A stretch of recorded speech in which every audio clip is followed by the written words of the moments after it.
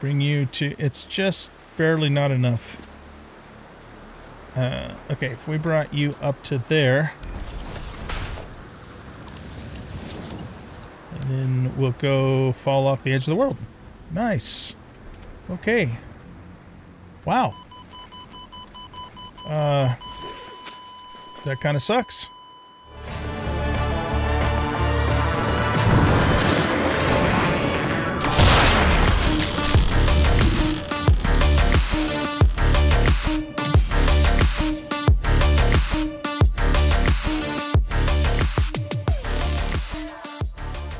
Welcome back, everybody, to Satisfactory. I'm the Bearded OG, and in this episode, we are going to get our nuclear power online and ready to go. So, yeah, if you guys have not seen the last video that I released, which would have been on September 1st, the day before this video comes out, make sure you check that out because it was the culmination of all of the work that we did on the uranium supply train. So as you can see, I designed some train stations, and I do have all of that blueprinted for our main train stations here, and may use that same design when 1.0 comes out, and had a lot of fun with it. So yeah, check that video out. It was a lot of fun to make, and that's a pretty neat train ride that we have there. So yeah, our main goal for this episode is to get our nuclear power going. We're pretty much ready to go. The only thing we need to do is we need to get the waste situation taken care of. And I've already have several, as you can see, uranium fuel rods ready to go. In fact, well, this guy's still working on it, but I think both of these plants are jam-packed with fuel rods, so they're ready to rock and roll. But of course, the reason I don't have them turned on yet is because of the waste. I haven't set up the waste, so we're going to do that. Let me make sure, before we go all the way out there, that I have everything I need for this. So we're going to build 360 is 720. Probably going to build 2 of these. So yeah, let's go get some more beams and pipes. So we have enough to make 2 of those. Okay.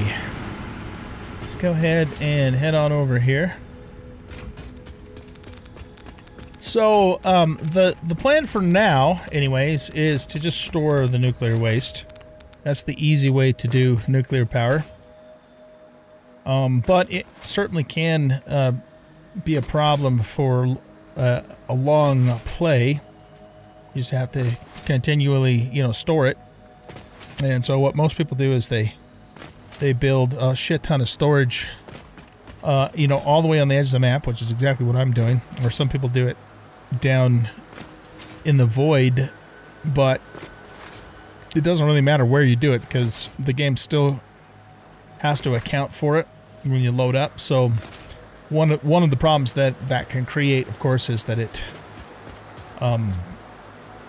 takes your game longer and longer to load the more you build up. So you can see that I have a little bit of waste here, and that's just because I turned them on just briefly to test them, make sure everything was working, which they were.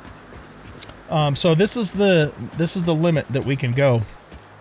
If I go past this point, shit, right there, we're at the edge of the world, and it'll start to kill you, as you can see. And I can't really go that way anymore either because it kind of curves around and goes over to the Paradise Island area. But we can go to the north for quite a ways. So we're going to just start with this. I mean, my original plan was to go both directions until I discovered that I couldn't go directly south any further from this point. All right, so let's go ahead and get our blueprints out. I have made permanent waste storage blueprints. And there's just a whole bunch of bins here. So I need to figure out where the input is versus the output. And the ghost imager is not really showing me that. So we're just going to have to set it down and then let's bring that back to there. And if it's not right, then we'll flip it around. Oh, no, it is showing me. Okay, so that's the input right there. Okay. There we go. Okay, so I think I did the math on this. Yeah, this will store 864 stacks of nuclear waste. And everything is Mark 5. So 864 stacks. I believe there's 500 in a stack. So 864 times 500. So we can basically store 432,000 barrels with one of these blueprints. And then when it starts to fill up, then you just lay another blueprint down and you keep essentially chaining them together. For us, that's not going to be a problem at all because we are on the, very tail end of this playthrough. We are going to start over when 1.0 comes out. So, yeah. Why don't we go ahead, though, and put 2 sections down anyway, just because we can. All right, so I don't have any power out here, so I can't really hover. But that actually looks correct. All right, so basically now we're going to be able to start 864,000. And again, if this was going to be a much longer playthrough, then we could just keep extending this out this way and keep adding more storage. All right, so the thing about this, though, is that... why isn't that irradiating me? That's weird. They should be emitting radiation, but they're not. I don't know why. That's weird. Okay, well, whatever. So what we have to do here is we have to actually add the belts, the belts in the back because I didn't have room in the blueprint designer to do that. So everything starts over here.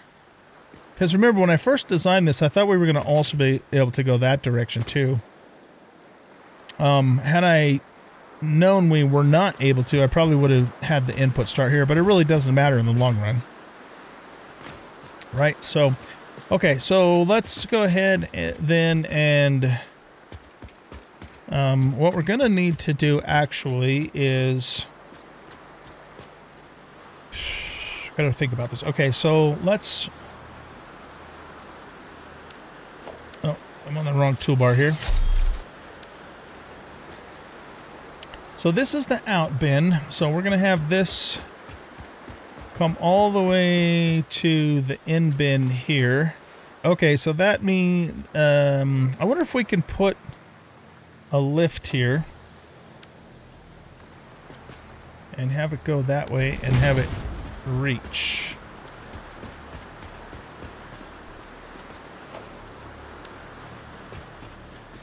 Oh, for goodness sakes, really?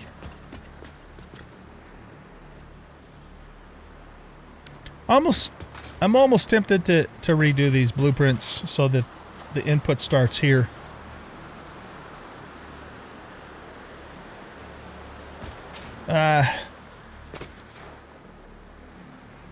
Well, alright, no, let's not do that.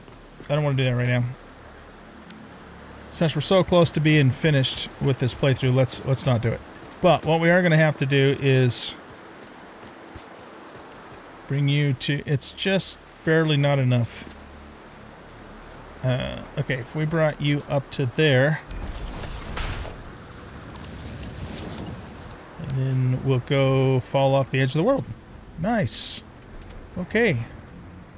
Wow. That kind of sucks. All right. Note to self and to everybody else that didn't know this. You do not want to fall off your dock when you're this far out because you just go right down into the void. Not fun. Not fun at all. Okay. And what the frick? Oh man, nothing's ever easy. I got too far over. Okay, so let's grab some of these and... Alright guys, I realized something. If we simply turn these around, then, and have everything come in from the backside, which is fine, there's no reason not to do that. then it'll be in the right position to make this a lot easier. So let's redo this. We'll grab the permanent waste storage. We want to make sure that the sign is facing this way, which it... Why the hell doesn't it show the sign in the ghost image? I'm pretty sure... Well, I have no idea. I think this is right, though, because the arrow is pointing towards us. Here, let's just set it down temporarily and see if that's what we want. Yes. Okay, so we want the arrow, well, in this case, facing west. Okay. Now that we know that... Okay, arrow is facing west. Perfect. Okay, so let's put this here. We need to slide it over to there and back to there. Yeah, if we just feed this in from the backside, then the input is in the right place. Excuse me, gesundheit. Wow. Okay.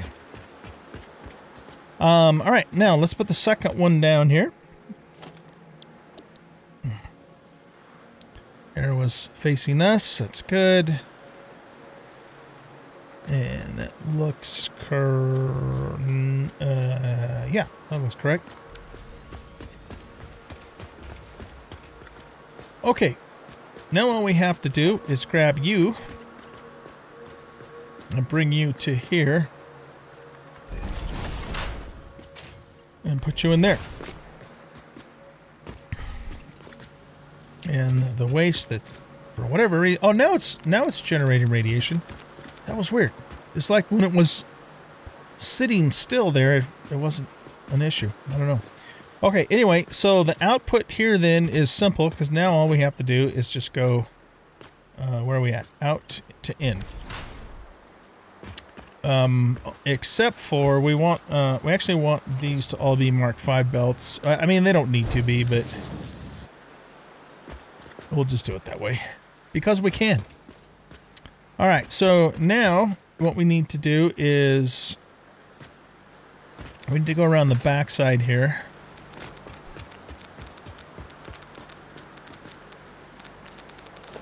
And we come out of there and into there. And then out of there and into there. Wash, rinse, repeat.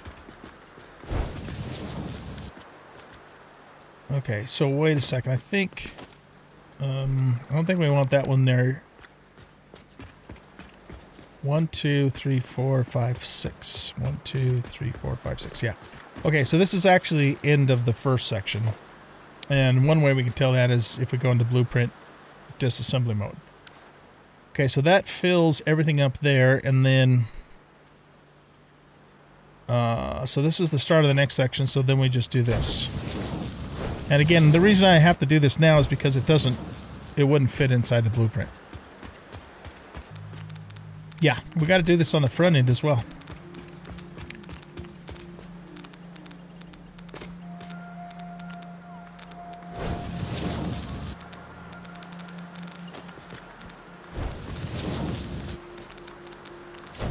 There, now it's moving. Okay.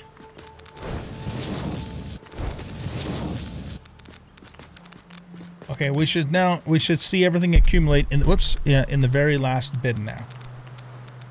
And again, I'm pretty sure these stack up to 500.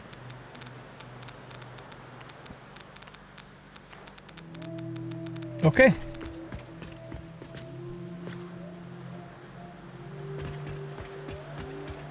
So I don't know how long it would take to fill all of these up. I think each one of those plants produced 10 waste per minute. And we have 2 of them, so basically we have 20 per minute. So that's kind of cool looking. Check that out.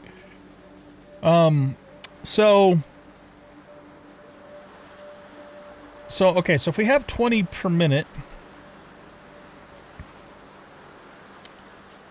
so 20 per minute times 60 is, that's 1,200. No, sorry, hold on. 20 per minute, 1200 per hour times 24 is 28,800 per 24-hour period.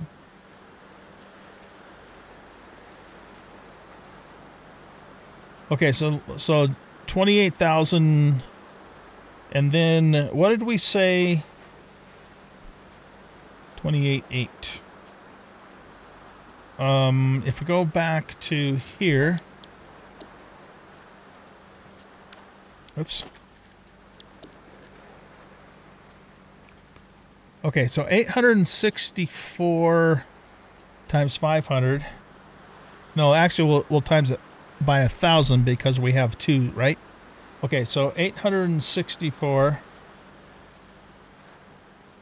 times 1,000 is 864,000. Okay, so 864,000 divided by 28,800 is 30. Okay, so if I did that math right, and I suck at math, so I may not have, but this seems to suggest that this storage should last for 30 days. That's 24 hours non-stop, of course, of running with 2 nuclear plants. I think I did that math right. If I didn't, well, you know, it's me, right? So, you know, we only have 9 days left until 1.0 comes out, so we don't even have to think about this anymore. But you would have to, of course, think about it if this was going to be a permanent save, and you know, and then if you added more nuclear power plants to the mix, then you would have to do even more. You know, and when we get to 1.0 and we get to the point where we start doing nuclear power again, at that point, I'm going to go ahead and actually set up the particle accelerators to make the plutonium rods so that we can sink the rods. In fact, you know what? I just watched the latest video from Snut, Coffee Stain, and they said you could actually take and make what's called fix-it fuel rods, which don't generate waste. Now, they're less efficient than the uranium and the plutonium, but they don't generate any waste. So that's another thing we could explore, you know, when we get to that point in 1.0. Anyway, I think we're ready to start this up, and everything is ready to go. All we have to do is turn them on, so let's do it.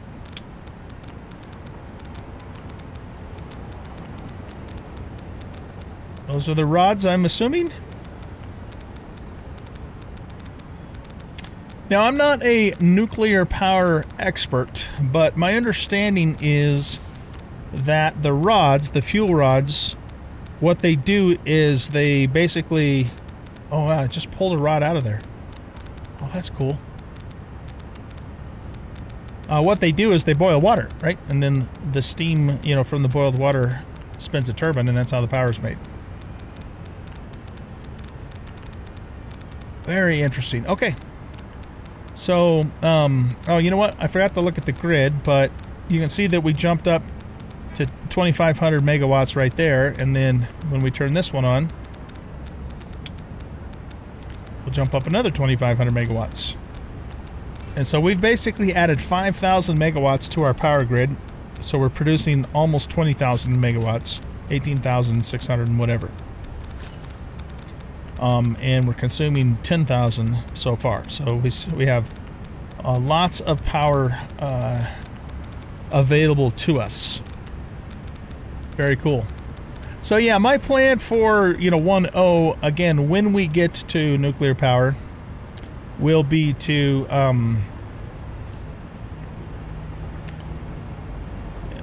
you know, deal with the waste. In fact, what I would ultimately like to do is turn that waste into fix-it rods, right? So that we can, you know, fuel rods, fix-it fuel rods, so that we can just use those, and that way, you know, we've completely dealt with the waste, and we have zero waste when it's all said and done. How long it'll take to get to that point, I don't know, because we have to be well into the quantum, you know, the tier 9 quantum tier to do all that stuff. So it's going to be fun.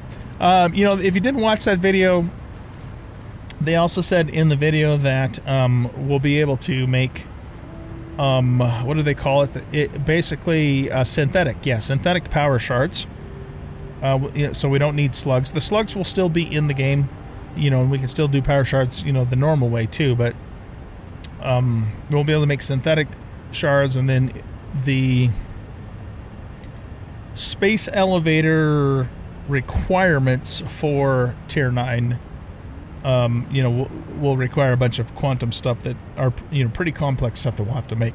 So it'll be fun when we get to that point. All right, cool. All right, guys. So I honestly am at a point right now where I'm not even sure what else to do. I mean, there's more things we could do. So it's, I just have to decide, you know, we still have 9 days left, right? So I have to decide what to do for the rest of this series. You know, we have a couple more hard drives we could go after, so we could do it, you know, make another episode of that. We have, we could, if we wanted to, start working towards the next space elevator part just to do it, you know. I'm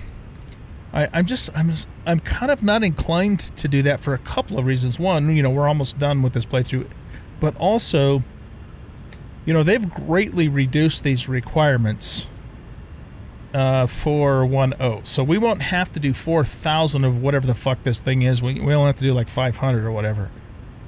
They said they inflated the numbers on these intentionally during early access, just because I guess they didn't want people beating the game too soon or whatever. But these numbers have been nerfed significantly for 1.0. But remember though, then we have to go into tier 9, which is going to have all the quantum stuff, and that's going to be the really big daddy of them all, so to speak. So so we could maybe, you know, set up a production line to at least start making those. Whether or not we get them all done before it's all, you know, before we're done is anybody's guess, I suppose. So yeah, I'm a little bit at a loss for what to do now. I have plans for 1.0 in terms of how I want to set up my central hub. I want to do some testing on that, but that's not something I would show you guys in this series, because I want to do it off camera, and then of course show it when we start the 1.0 series.